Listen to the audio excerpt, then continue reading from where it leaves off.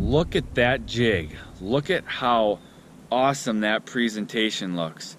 That thing is pretty. In a second, I'm going to tell you what kind of jig this is, when to use it, and where you can get them. Hey guys, I'm Dan Meyer. Welcome back to Dominate Fishing, and today we're going to be talking about crappie jigs. We're going to be talking about size, color, shape, and just really the jigs that I like to use for crappie fishing. So we're going to start out here just talking about some crappie jigs that I like to use. And when it comes to crappie jigs, there's pretty much 3 style jigs that I like to use. And the key with crappie jigs to remember is, you can just keep it simple. You don't need any really special jigs to catch crappies. There is one exception with a pretty special jig that I like to use, and I'm going to show you that jig. It's kind of a secret weapon for certain types of crappie fishing. I'm going to show you that in a second. But just for starting out, the jig that I use 95% of the time is just your standard ball head jig. Looks like this. Just a standard jig. You can buy these things, pretty much everywhere at any bait shop. I was buying, these exact jigs for $5 for $1 just the other day at it wasn't even a bait shop. It was a gas station with a little section of it that was a bait shop. And the reason I like to use these jigs is they're cheap. When you're fishing crappies, a lot of times you're fishing in snags, you're fishing wood, you're fishing, heavy weeds, and you're fishing, light tackle. You also have predator fish, bass, northerns in the same area, and you lose a lot of jigs. So cheap jigs, they work just fine, and they catch a lot of crappies. Now, as far as size of jigs, I like to use either a 32nd or a 16th ounce jig, and those are my 2 go-to sizes.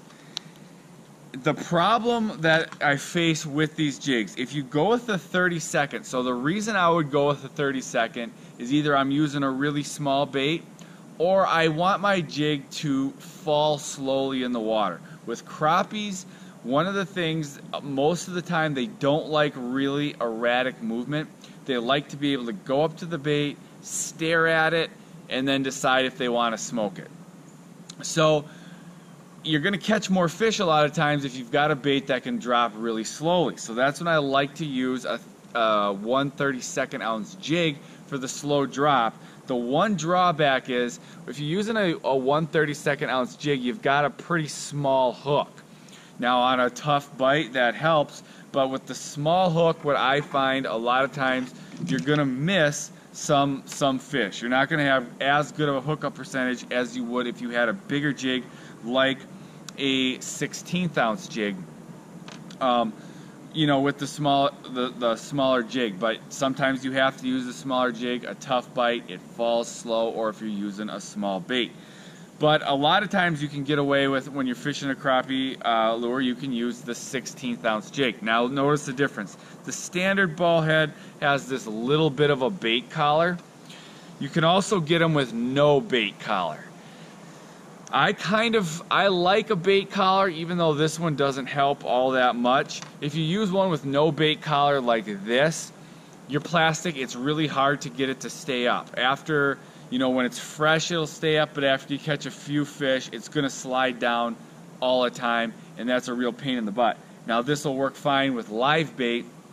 Now, but I like a collar for keeping the plastic up, most of the time. Some guys will try to put some glue on this to keep the plastic up. That works. It might help, but for the time it takes, it's not worth it. I like to use a collar, and that helps keep it up. Now here's another bait. This one is a Kalin's jig.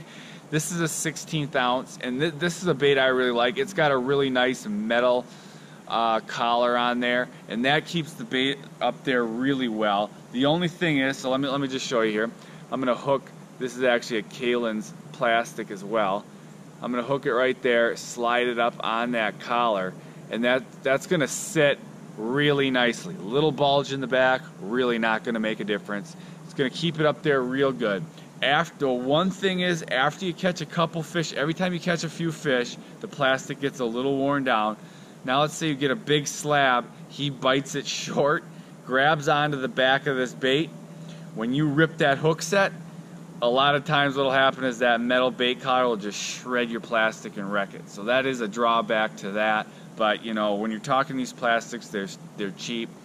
It's really not a big deal. You're gonna save yourself a lot of aggravation having the collar on there than if you're fishing one of these baits or these type of jigs with no collar.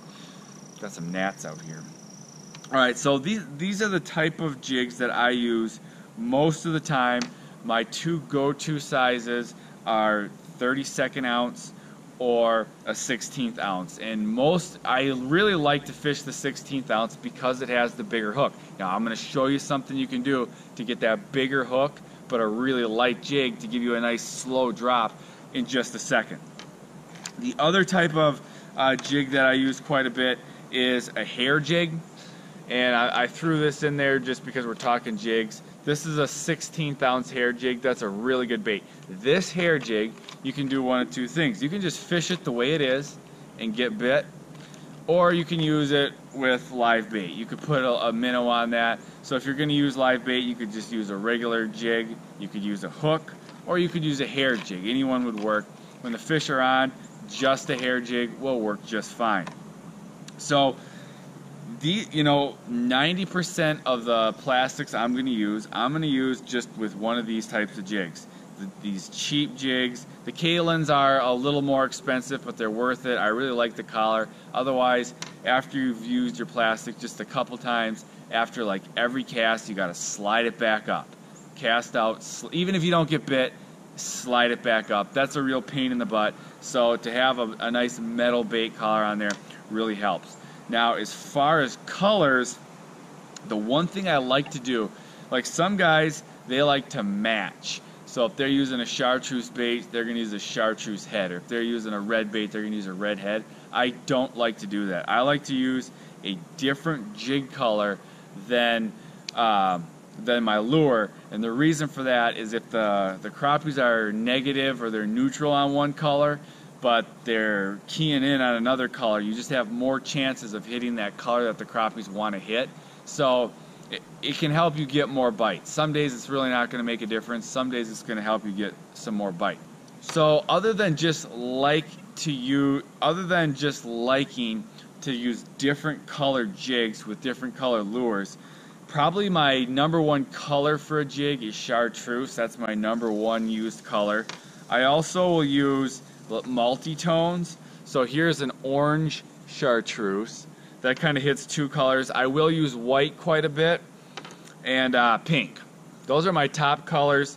Purple I also use a fair amount too. So those chartreuse, the multi-tone, orange and white, red, and pink and purple. Those are my top colors. Chartreuse and purple. Chartreuse and pink are my two top colors. Those are my two mostly used, chartreuse, pink, but the other colors I use quite a bit. Now, if you want to be able to use a bigger hook, but not have to have a heavy jig, like if I wanted to use a big hook like this, say I'm using a bigger, like a slab slayer, a big bait, I want a big hook. I could use this 1/8 ounce jig, but with that 1/8 ounce jig, my slab slayer, it's going to fall too fast, and it's just going to fall.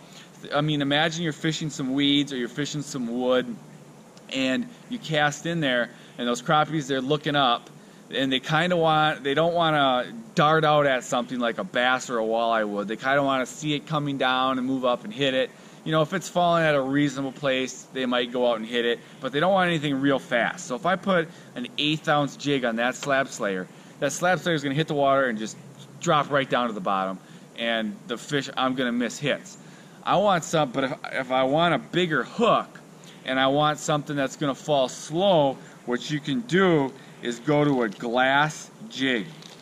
And a good place to get glass jigs is at this you can get them online from Tactical Fishing.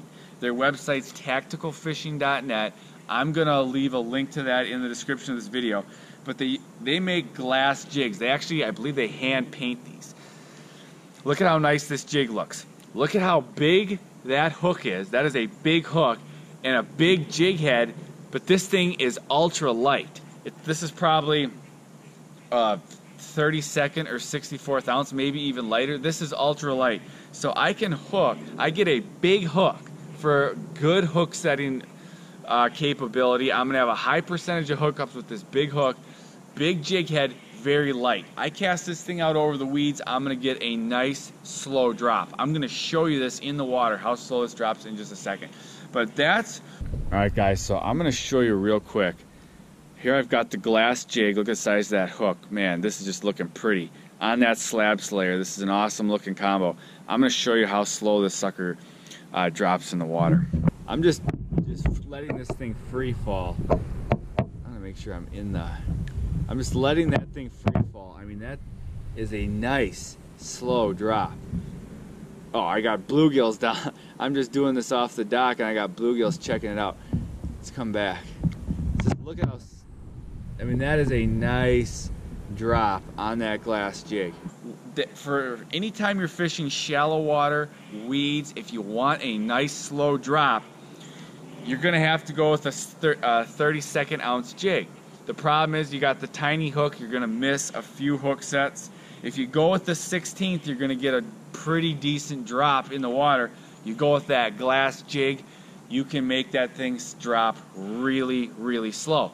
Cast out over the weeds, let it drop, just don't jerk the rod up, just raise it back up, slow drop. You're gonna get way more hits using the light glass jig. Plus, you're gonna get glow eyes, really cool paint job if you go from this tactical fishing guy. I mean, I don't really, that's the only place I know to get the glass jigs, but there are places where these really come in handy. So like I said, most of the time I'm just using these regular ball head jigs. I do like a bait collar. Some guys think, you know, I'm gonna just show you the difference here. Some guys think just the regular standard jig, this bait collar bulges the bait. You know, there's the metal one. The bulge in the bait doesn't make a difference. The fish are still gonna hit it, so I don't really care. I'll use these plenty. You wanna spend a little more money, a nicer bait collar, like this is just a Kalin's for an example. And then we've got the glass jig for certain situations. Shallow water, anytime we want a nice slow drop. So basically, these are the jigs that I like to use. Like I said, 32nd and 64th are my go-tos. I catch crappies on 1/8 ounce, but normally it's an accident because I'm walleye fishing.